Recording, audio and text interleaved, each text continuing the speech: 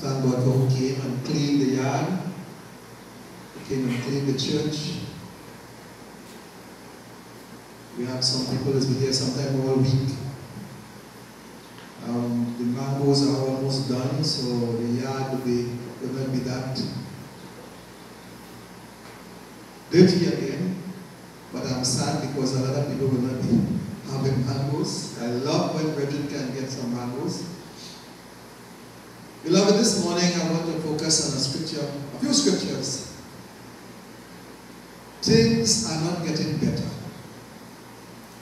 Things are not getting better.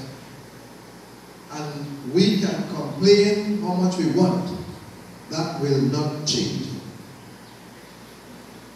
God don't want us to be complainers. When we complain, we show lack of faith, lack of trust in our God, because He has promised to take care of us. And no matter what comes our way, He has promised to be with us even to the very end. And if He is with us, nothing can harm us. Nothing. If it's the last hop spread, we'll get it. And we get a piece of cheese too.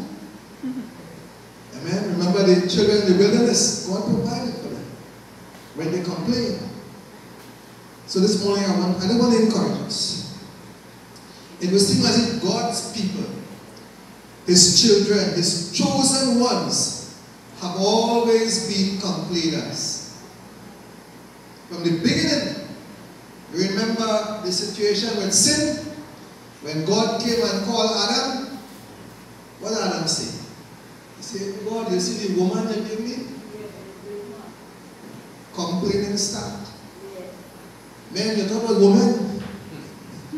We women complain. Boy, when you go cut the lawn, the children want socks. They didn't have no bread. Buy some bread when they're coming. It started back then.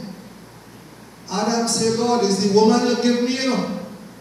Blaming God and he complaining. I was talking about the children of Israel in the book of Exodus. When they came out of Egypt, they wanted to go back for garlic. Garlic is a real nice thing, you know. They missed garlic. They want to go back. Moses, your brother, said to kill us in the wilderness. They wanted food. God sent meat and bread. Manna, the bread, and He sent quails, birds. So they had KFC and they had bread. But they complained. And on through the ages, when we read the scriptures, we will see where God's people, even prophets, complain and complain and complain because of a lack of trust, lack of faith in God. Sad to say, even today, after all that God has done for us, after all that God has brought us through, situation after situation, some of us can testify of coming through COVID. Kathy and I, Sister Yola, Brother Hayden, at the point of death, Sister Yola will message me on that bed. And it would sound as if she's going, but she was not worried. But it was so bad. But she's here. This lady is over 70. She's here. She's in the house of God. She is showing faithfulness and gratefulness to her Lord and Savior who brought us through. There are young people who didn't even go through a quarter of what you go through. And they won't even give God that attention or that gratitude. You know, it's sad. But we complain every little thing, flower going up. And you're buying it? Every single thing that go up, we're still buying it. Gas going up. Look at the groceries. Our daughter, our big daughter, work at Massey stores. Massey stores were closed. The working hours were shut down. And they were still in the store till maybe midnight. Because people were in the store. They can't put the people out. They have to wait until they cash for the groceries. And so the workers had to sacrifice the hours there because of complainers. People rushing. And then when the storm passed, God is at training. God is at training. You hardly see people praising God and thanking God for delivering us from the rod. Do you know what happened to Matlock, to Grand River? Do you know what happened up there? It was disaster up there. But yet still some of us, I wrote my sister, she sent me a picture that her daughter sent her with an ID card, Jesus Christ. I said, hey, listen, that's blasphemy. Don't send that to me. And I explained to her, she was very apologetic. She said, oh, I'm sorry, I didn't know that. I said, there's a signature there. Did Jesus sign that? That is wrong, that is not right. Don't be promoting that and forwarding that. Don't do that. You know, and we play with God.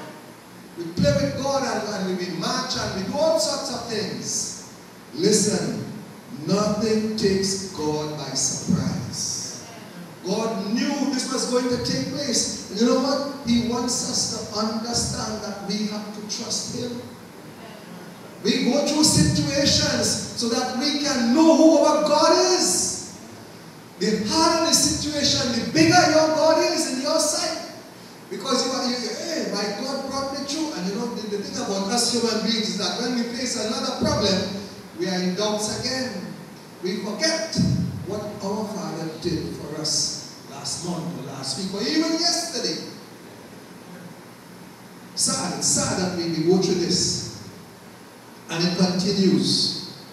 All that He has brought us through, we still doubt, we still worry, we still complain. But this morning I just want to encourage you with a few verses from the scripture.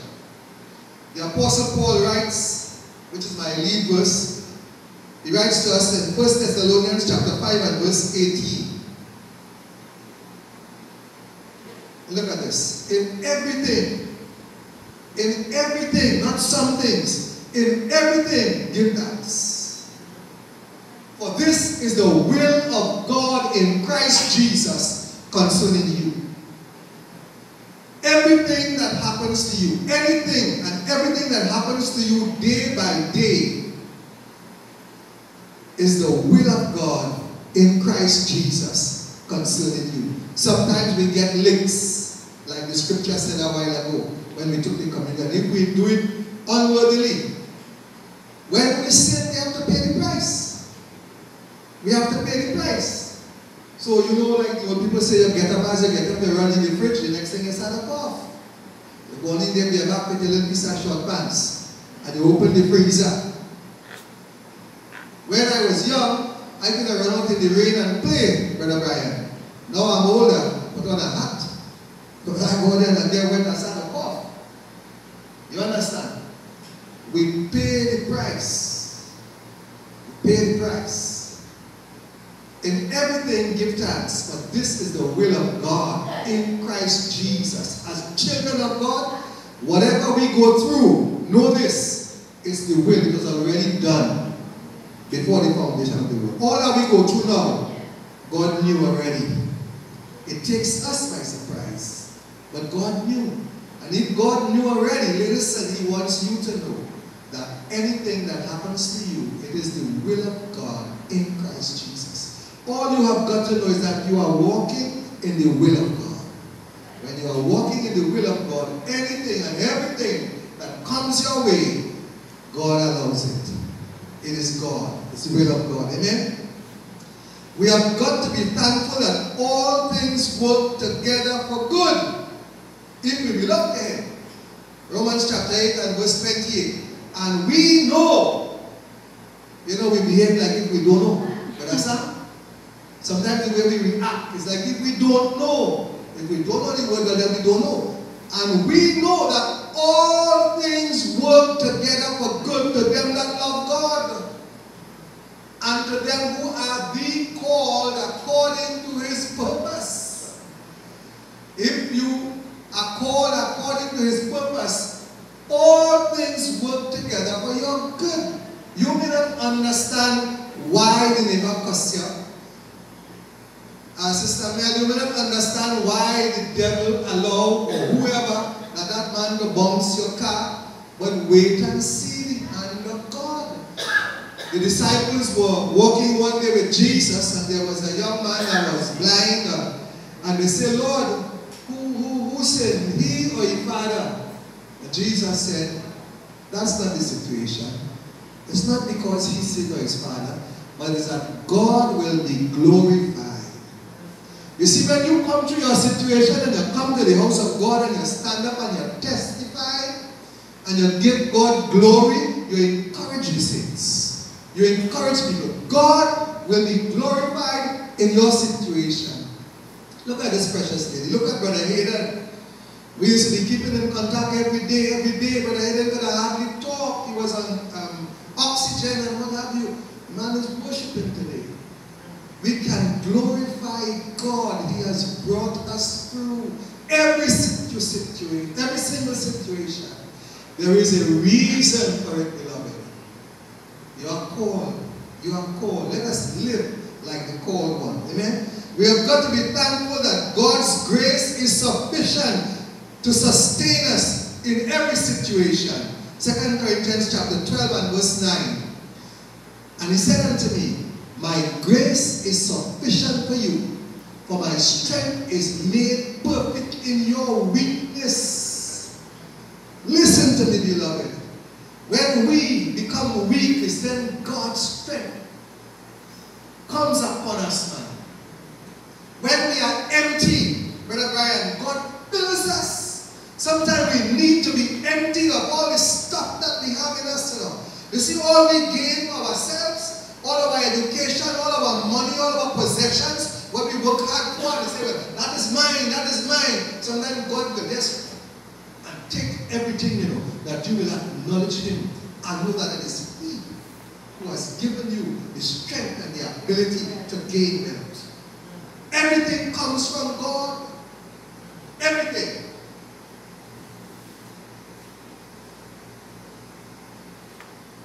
Most gladly, therefore, you think COVID was a nice thing? You think diabetes is a nice thing? You think any sickness is a nice thing? Nobody wants to be sick. But sad to say, this flesh here is element of the world. This is dust. And so we are subject to the elements of the world. Most gladly, therefore, will I rather glory in my infirmities, that the power of Christ may rest upon me. Hallelujah. Hallelujah. The Apostle Paul said he will glory. You see, these scriptures he wrote here, he said that he went to the Lord 3 times. He sought the Lord 3 times about a thorn in the flesh. There was something about the Apostle Paul.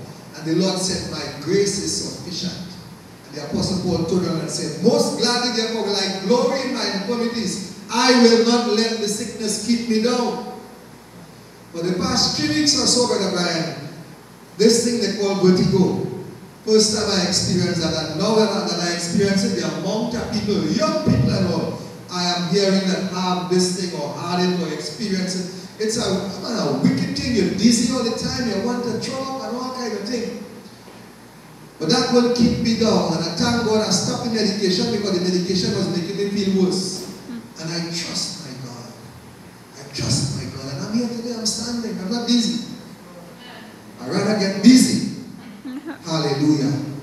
Most gladly, therefore, will I glory in my infirmities, that the power of Christ may rest upon me. All honor, all glory be to Jesus this morning. We have got to be thankful that nothing can separate us from God's love. Romans chapter 8 verses 37 to 39. Instead of complaining, beloved, we must be thankful. No, in all these things we are more than conquerors through Him that loved us. Not just conquerors. We are more than conquerors through Him that loved us. For I am persuaded, I am convinced, and I pray this morning, I trust that you are too. I have no doubts that neither death, nor life, nor angels, nor principalities, nor powers, nor things present, nor things to come, nor height, nor depth, nor any other creature shall be able to separate us from the love of God, which is in Christ Jesus, our Lord. The love of God is Christ Jesus. We partook in the communion this morning. That is the love of God. What shall separate you this morning, beloved? What shall separate you? Some people, the rain separate them. Some people, the job separate them. Some people, a cough separate them. Some people, the COVID separate them. Some people have problems in wearing a mask, so they won't come. What? Look at them. Tell me back up on that scripture, please, Sister Kathy. What shall separate us? I am persuaded. In all these things, I am persuaded that neither death, not even if I die, not even if I live, no angels, no principalities, no wicked spirits, no powers of the enemy, no things present now, no things to come, no height, no depth, air, sea, no other creature shall be able to separate us from the love of God which is in Christ Jesus. No man, no woman, no situation, no financial situation, no marriage problem, nothing shall separate me from the love of God which is in Christ Jesus, our Lord. We have got to be thankful that God supports us spiritually when trials come. Romans chapter 8 and verse 26. Likewise, the Spirit also helpeth our infirmities, for we know not what we should pray for as we ought to. But the Spirit itself maketh intercession for us with groanings which cannot be uttered. Beloved, let me tell you something. When you are overwhelmed, Mama, you know, when you can't take it no more, and all you can say, I don't know what to say again. I don't know and you're lost for words. Even in your relationship with your husband, with your wife, with your children, with your boss on the job, even in the church. You don't know what to say again. You don't know what to do again. God's Spirit, the Holy Spirit who dwells in you and I, the Bible says He makes intercessions to the Father for us with groanings which cannot be uttered. All you can say, and the Spirit of God cries out for you, beloved. Do you know that? Can you grasp that? You are not alone. You are not alone. Don't be a complainer. Be thankful that you have the Spirit of God who is always with you and will cry for you in every single situation. There are situations that people don't want to talk about. Some are afraid. Some just don't know how to talk about it. And I'm talking about even in relationships with husband and wife, with parents and children. You just don't know how to say it. Maybe you're ashamed to say something. You're afraid to say something. But I tell you this morning, the Spirit of God makes intercession for you. Prayer is being made even from within you that you cannot utter. Amen? Hallelujah. Bless the Lord. Rough circumstances will prove the depth of your faith. Sometimes, in fact, all the time we want things smooth, Brother Sam. We want things easy. We don't even want the car to give trouble. We want things easy. But hey, listen, we are in this world. We will have problems. We have, Elder Harold here is a senior policeman. And I know, I have been around police people for a long time. It's not easy. It's not easy to deal with what's going on outside right now. Or even inside, even in the station. There's all types you have to deal with. And so it is with each and every one of us. We have situations to deal with. But rough circumstances will prove the depth of our faith in God. 1 Peter chapter 1, verses 6 and 7. Wherein you will greatly rejoice, though now for a season, if need be, you are in heaviness through manifold temptations. Even though we rejoice, right now you might be in a season of roughness, in a season of toughness, that the trial of your faith, being much more precious than of gold that perisheth, though it be tried with fire, might be found unto praise and honor and glory at the appearing of Jesus Christ. Your faith is much more precious than gold. Gold, when it is tried by fire, it shines. It comes out. It shines. It is fire that brings out the worth and the beauty in gold. If gold stays as it is black and beauty and ugly. But when you burn it and burn it and burn it, it shines. The worth and the beauty comes out. Your faith is more precious than gold. So listen to me. Understand this. Your faith needs more fire. Not just fire, Sister Anna. More fire. You think it easy? You think it easy? Sister Anisha, your faith needs more fire. Much more fire. You want to shine more than gold? We need fire. It is fire that brings out the pureness, purity. Amen? Hallelujah. And it will show you the real glory will be at the appearing of Jesus Christ when he says, "Come ye blessed of my Father, enter ye." Hallelujah.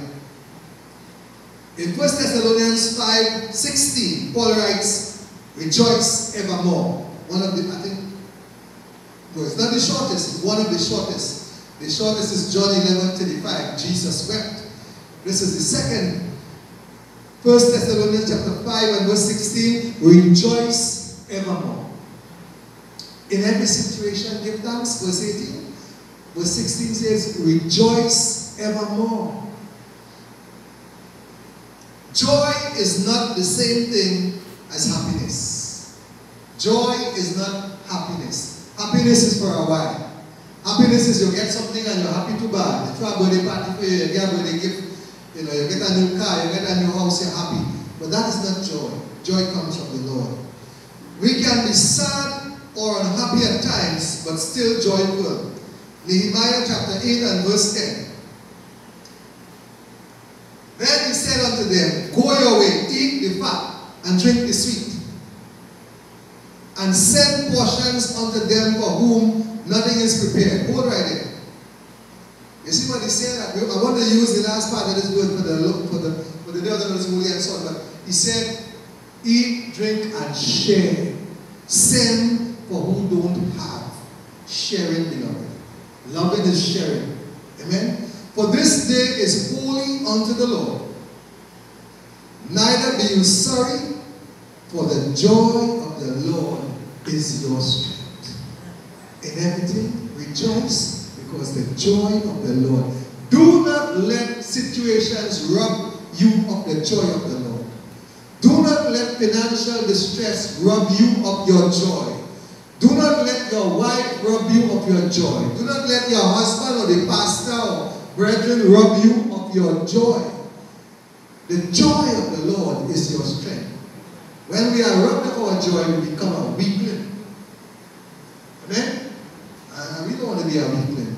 When we become a weakling, the Satan will let us go and push us over. Circumstances will arise that we may not rejoice about, but we may not give thanks for. For instance, an accident. We are rejoicing about that. And then on top of the whole thing, the man want to fight them. He bumps the car and he want to fight them. He want to bring people. So he wants to instill fear. That is the work of the devil. That is the work of the devil. But my God is for me. If he is for me, who shall be against me? So we'll pray about that situation. No bad boy ain't coming. They don't know rank for Jesus. Hallelujah. The vehicle may be damaged. Don't allow that to take your joy. We have a God, we give God thanks that he is with us, and also that we have insurance. Amen? But we give God thanks. Matthew chapter 8 and verse 20. "Teaching them to observe all things whatsoever I have commanded you. And lo, I am with you always, even unto the end of the world." No matter what situation come your way, beloved, be assured that your God is with you, even to the very end. We may not rejoice in needy times. Flour gone up. You may not have the money to buy the flour. You may be worried. Listen to me. We can rejoice because His word says, I will supply all your needs. Philippians chapter 4 and verse 19. But my God, say my God. My God. Say my God. My God. My God, not my job, not my boss, not my husband, not my wife, not my car, but my God shall supply all, not some, all your need according to His riches in glory by Christ Jesus. In case you don't know, God will never go. He cannot go bankrupt. As a matter of fact, I'm told that the streets are paved with gold. I was preaching in an open meeting in Pinto. They say that plenty bandits down there. I don't know how true that is. But I invited all the bandits over the microphone to come. Don't rob nobody. I said, come and accept Jesus. You love gold chain and so on. I said, man, when we go in and we walk in on gold, come and accept Jesus. Up there full of gold, full of jewels. Amen. My God shall supply all. Listen, one scripture says He owns the cattle on 1,000 hills. You know how much is 1,000 hills? When we drive in, my brother Sam used to walk and see plenty cattle up there. Oh, wait, look at the cattle boy. Can you imagine 1,000 hills? God only had to say, take a cattle in the brother here. And all your little financial stress gone. He shall supply all your need according to His riches in glory through Christ Jesus. Hallelujah. Hallelujah. Hallelujah. Beloved, we can rejoice even in death. We have had some family members that lose family members. We have just recently, Sister Janet, her son died. We can rejoice even in death. Even in death we are comforted and we are strengthened by His word. Psalms chapter 116 and verse 15. Precious in the sight of the Lord is the death of His saints. Precious. We are precious in the sight of the Lord. When we die, man. 2 Corinthians chapter 5 verses 8 and 9. We are confident, I say, and willing rather to be absent from the body and to be present with the Lord. Wherefore we labor that whether be present or absent, we may be accepted of Him. So whether we are present, whether we are absent, we are accepted of Him. That's the promise that we have. Persecution, trials, hardships is not something that we are normally thankful for. But God will use these by His word for our benefit to make us perfect. God will use trials. God will use temptation. God will use situations. God will use people, problems, that we will become perfect. The trial of your faith working patience. And I want to go back to our lead verse. In everything this morning, beloved, I want to encourage you. In everything, give thanks. Give thanks. No matter what come your way, know this, that your God, your Father, the Jesus that loved you and died for you, He cares for you. Scripture says, casting all your cares upon Him because He cared for you. In everything, let us not be complainers. Let us be thankful for who we are, where we are, whatever we have, because of Jesus. This is the will of God in Christ Jesus concerning you. Whatever come your way, say, thank you, Father. Thank you, Father. You didn't see any groceries? Thank you, Father. Maybe you want me to fast today. And who knows, by the end of the day, somebody bring a nice beef or corn soup or something to break the little gas. In everything, Give thanks. For this is the will of God in Christ Jesus concerning you. Come and pray. Father, we give you thanks. We give you praise. We give you honor. We give you glory. Father, this morning I thank you for your word to our people's heart. And I pray, oh God, that this word will stay with them. Lord, give us the strength to give thanks in these times. The days that are coming, some people say we have been prophets of doom, but we are warned in the scripture that in the last days, perilous things will happen. Men will become whatever. We are seeing it over and over, oh God, and we know that your coming is near. I pray for strength for our people this morning, Father. I pray, Lord, that you will touch our minds and our hearts, touch our spirits, that we will stand strong. We will not be complainers, but that we will be thankful to you for being our God, being our provider, our protector, our physician. We thank you this morning for each and every life that is here. Those that are not here, I pray, oh God, they will touch them right now. Those that need a touch in their bodies, those that need a touch in their finances. Oh God, whatever the need is, Lord, cause us to see you as our God who loves us and cares for us, our provider. In the name of Jesus, touch us like I pray. In Jesus' name, amen.